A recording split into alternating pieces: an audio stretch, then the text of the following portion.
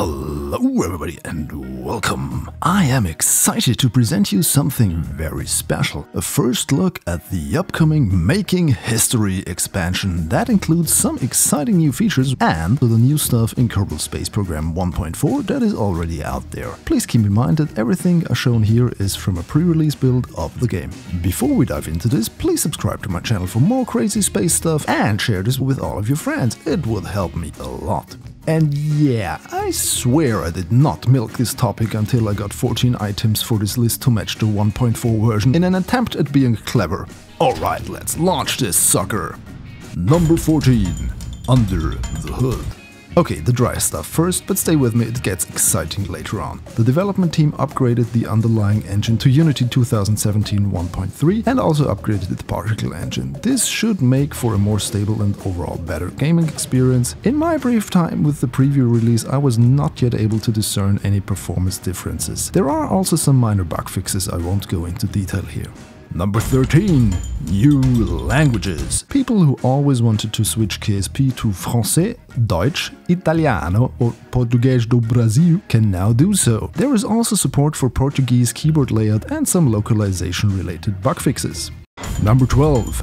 Editor switch. One of the first things I noticed when starting to experiment with KSP 1.4 was a new button in the editor. You can now seamlessly switch between the vehicle assembly building and the spaceplane hangar. This is great news for someone like me who likes to design big space cruisers in the hangar, but then adds boosters to them to get them into orbit within the VAB.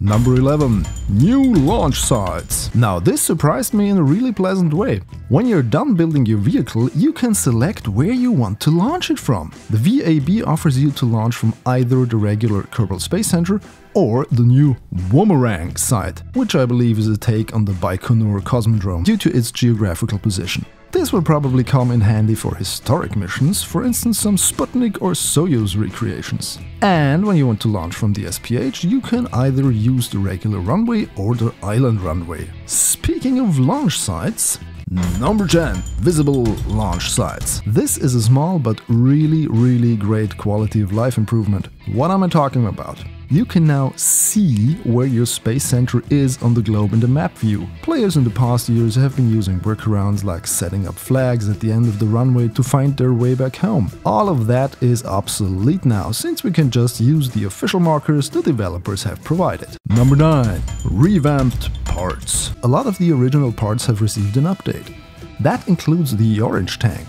Actually, the entire 2.5 meter tank lineup, also the 3-man command capsule and many others like all of the decouplers. Some parts also received some stat upgrades. For instance, some monopropellant and xenon tanks now have reduced capacity. Something that is a bit of a disappointment is the 3-man capsule.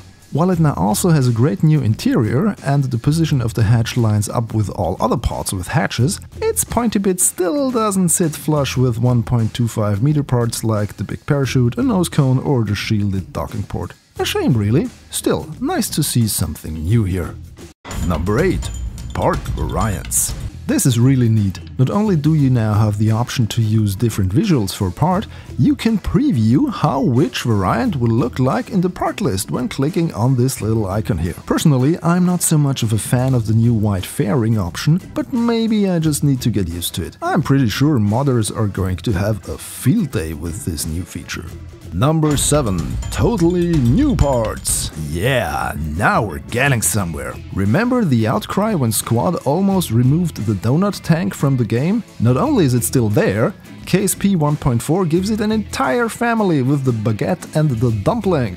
If you opt for the Making History expansion, you will also have access to a plethora of new tanks and engines, all with familiar shapes and very suggestive names. There is, for instance, the E1 Mastodon engine, a clear hat tip to the legendary Rocketdyne F1 that powered the Saturn V first stage, and which I can totally get behind as a huge fan of the band Mastodon. There's also the MEM, the Lunar Excursion Module. Guess what that is reminiscent of? And we now get 5-meter tank parts, which enable you to build really massive rockets. Right up there is also the new engine plate category, which enables you to better cluster engines. You can now, for instance, use three-way symmetry and don't have to worry about a center attachment node. The engine plate part takes care of that for you. You can also increase or reduce it in length to accommodate the engine you want to add. On stage separation, the shroud stays with the dropped stage.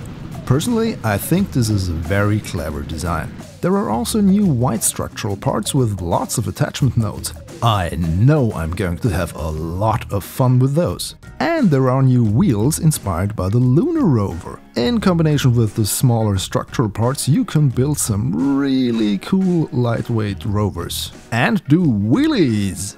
Number 6. New engine sounds. This might sound like a small thing to you, but for me the sound of a game is very important because it acts on a subconscious level how you perceive the experience. The new engines have a really deep rumble that feels realistic to me. Not that I'm an expert, unfortunately I haven't had the privilege yet to witness a real rocket launch. But I enjoy hearing the rumble that they make and the nervous hiss when you shut them down. Not sure about the noise of the jet engines though.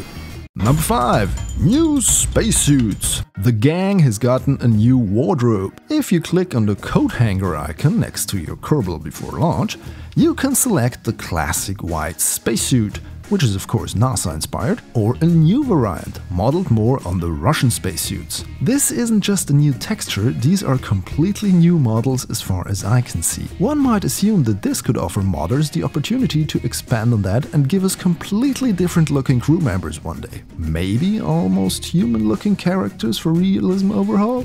Number 4. Free for veterans. The Making History expansion will be free for all who have purchased Kerbal Space Program before May 1st, 2013. Everybody else, and yes, that includes me, will have to scrounge up $14.99 US in order to enjoy the expansion. Personally, since I have racked up more than 3,600 hours in KSP, I have had more than my money's worth already and I will buy the expansion. And it appears that a large portion of the Kerbal Space Program forum users agree with me. You might want to wait until your favorite mods are compatible though. Yes, since KSP 1.4 is a new version and the expansion includes new parts, many of the old mods will no longer work correctly. Number 3. Kerbal Parachutes. A literal lifesaver for your crew. When your Kerbal, for whatever reason, exits a vehicle in flight, he or she can glide safely to the ground and will not end up as a pile of dust.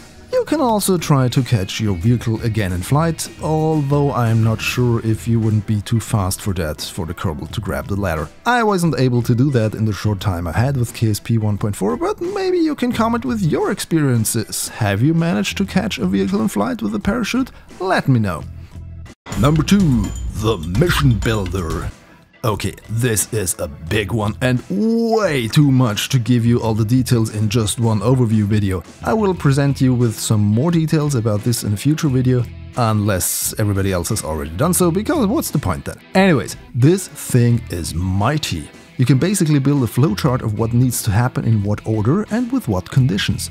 For instance, in this very simple mission, I just defined that the launch vehicle needs to be at least 10 meters tall and the crew needs to be comprised of a pilot and a scientist. I also want to send it into a polar orbit around Kerbin and then make it land back home on our planet. There are a myriad of options you can choose from. You can write a custom mission briefing and also include achievements for certain milestones a player can reach within your mission. When flying, you will see the target orbit in map view and can then fly your mission accordingly. You can feel a lot of effort went into this and I can't wait to really give this thing a go.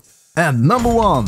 Stock Apollo. This is a bit of a pet peeve of mine, that's why it is a number 1. I have built a few stock Apollo vessels ever since I started playing KSP, but we now finally have the possibility to use stock parts that, well, look the part. But as things stand now, you will need to experiment with fuel levels in those new 5-meter parts, since this thing here won't take off with everything filled to the brim. Luckily, Kerbal Engineer sort of works with the new release, however not reliably. I have made this work though and can happily report that the Kerbal Kegel has landed safely in a Kerbal kind of way. Oh well, as long as a flag is planted and we can get back home, everything's peachy. Alright, that's my 14 facts about KSP 1.4 and the Making History expansion, which will be released on March 13th. I hope this will rekindle the interest in the game once more, since it offers players a lot of new stuff to experiment with. But what do you think? Are you excited about the release? Have you already upgraded to 1.4? Will you spend the extra money on the DLC?